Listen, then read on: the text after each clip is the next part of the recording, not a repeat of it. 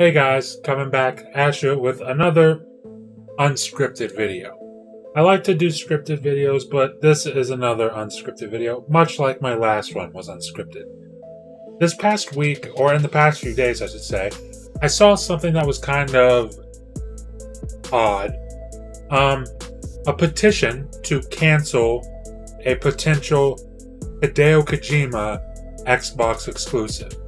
And this just... it's weird. It's weird to me. And in today's video, I'm going to talk about why I think it's weird. So that's really all this video is. I don't know how long this video is going to be. It might be 12 minutes and 42 seconds. That is all I'm saying here. So with that being said, let's get right into it.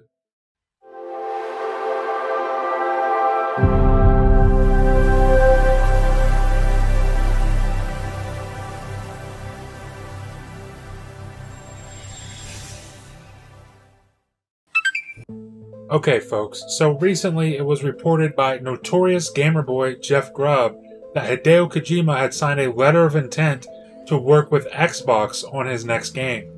And what's funny is that you would think that this move would have hardcore Kojima fans excited.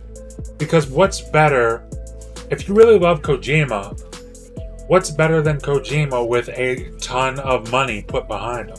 Because let's be real, Microsoft's a $1 trillion company. So he's gonna have a lot of money. I mean, just from the Xbox division, he's gonna have a lot of money backing his next project. If this rumor is true. And that should be exciting. That should be very exciting for Kojima fans, because that means he gets to let his creativity just go completely bananas. And that's awesome.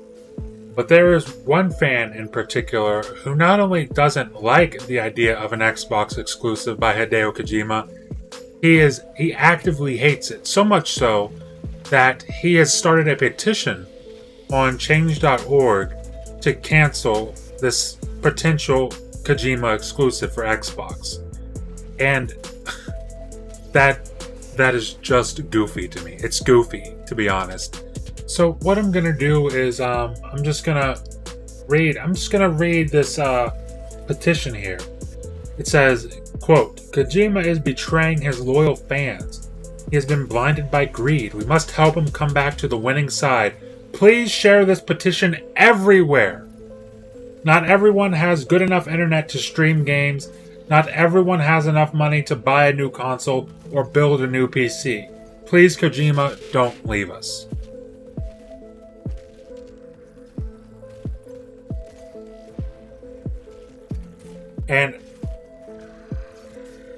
And you know what? I'm not going to dig into this person. I'm not going to do that because that's rude. That's uncalled for. But I am. He pointed out not everyone has good enough internet to stream games. That's true. That's very true. Not everyone has good enough internet to stream games. Not everyone has enough money to buy a new console or build a new PC. That is also true, especially considering PC component prices right now. Like a GPU it's like damn near $1,000 just to get a decent GPU right now. And that's not okay. Eventually those prices will come down, but right now it's just not okay. And I can feel for what he's saying here, because it's true. But the beginning part is interesting. Kojima is betraying his loyal fans. Betraying. He's a businessman. He likes making games, and making games is a business. He's a businessman. He's going where he's wanted.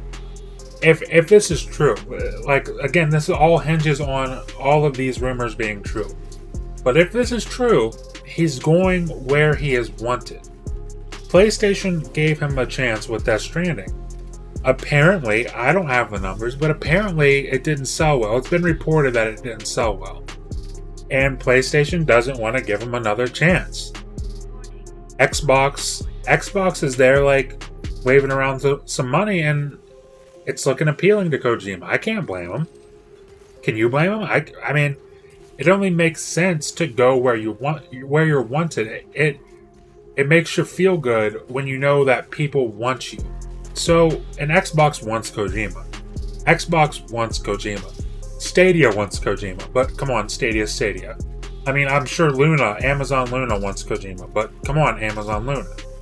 But he's a businessman. He's going where the money is. And let's be real honest for a second here. This isn't something that Xbox started. This whole idea of an exclusive. This whole idea of an exclusive. This isn't something that Xbox started. This is something that has been done in the industry since the very beginning. Like, and PlayStation mastered it. PlayStation mastered it with the PS4 and partially the PS3. They like to take games away from people. They love to do that because it makes their platform more appealing. It's just business. It's the way it is. A good example. Project Athia. What's that called now? Forspoken. I'm super hyped for Forspoken. That game looks awesome. I cannot wait to play it on my PS5. But they took it away from it. They just took it away from Xbox. I'm sure Square Enix would have released it on Xbox, but PlayStation came in and said, you know what? That looks cool.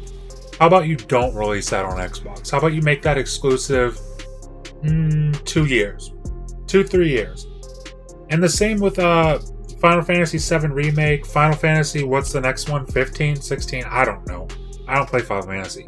But it's the same thing with all those games. It's like, they would have released on Xbox, but PlayStation came in and said, hey, we'll give you money to make up for the sales you'll lose on Xbox just so you don't release it on Xbox. How's that sound? And to their credit, they took the deal. I mean, nothing wrong with that. It's a business. You do what you do to make money. It's a business. That's how it works. I don't have a problem with it. I don't think anyone really should have a problem with it because it's competition at the end of the day. And then we move on to this next part where it says he has been blinded by greed. I already talked about this. He's a businessman. He wants money to make his game, and he's going to go to the place that gives him the most amount of money. That's just the way it is. I got nothing more to say about that. Good on him for doing what enables him to realize his vision, you know? So good on him. But then we got this next part. We must help him come back to the winning side. That's a little strange to me. This whole console war thing is a little strange to me. I don't quite understand. Well, let me take that back. I understand it. I mean, I'm not going to sit here and lie to you. When I was younger, I'm 27 now, but when I was younger, like in my teens and whatnot, and even at the beginning of the Xbox One generation, I was a fanboy. I wasn't obnoxious on Twitter, and I wasn't making petitions, but I was a fanboy. I was a typical, Xbox fanboy. But then I was lucky enough to get a PS4. I got a PS4, I played the games, and I was like, oh, these games are actually really good. I enjoy these. And so my fanboyism kind of, dissipated into nothingness, really. And I was able to start enjoying my PlayStation and my Xbox. And then I got a PC and I enjoy my PC. Then I got a Switch and I enjoy my Switch. And now I got a PS5 and an Xbox Series X. But I do all this because I enjoy the games. But I truly get it. I understand, especially when you're a teen, you just it's something to do, It's something to do, it's something to be a part of, it's something to feel connected with, this whole tribalism of fanboying and whatnot. I get it. But the winning side, the whole winning side thing, it's I don't, now that I appreciate games no matter the platform, I just don't equate any side with the winning side. I will tell you that PlayStation had the better generation last year. That's an undeniable fact. They had the better generation. They put out more quality games, and they sold more console units. Again, I don't care about console sales. I'm not seeing that money. Doesn't matter to me. But the winning side, I feel like everybody kind of wins because they're both sides are competing for our dollar. So wherever you are, whether it's Xbox or PlayStation, if you're enjoying it, then you won. That's just the way it is. That's the way I see it, you know? I don't know.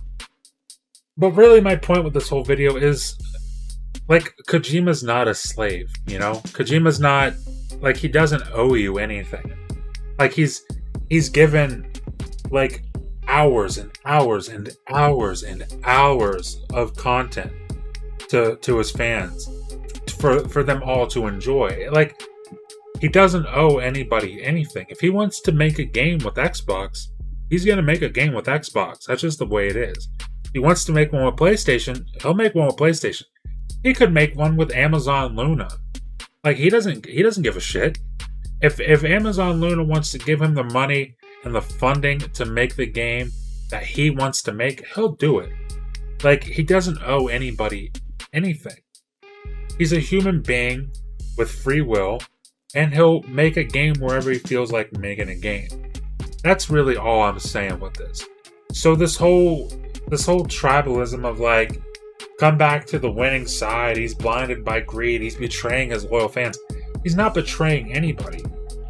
Sony didn't want to bring him on. I'm sure Death Stranding, I don't know how the ending of Death Stranding 2 is. I mean, Death Stranding is, so I don't know if there could have been Death Stranding 2.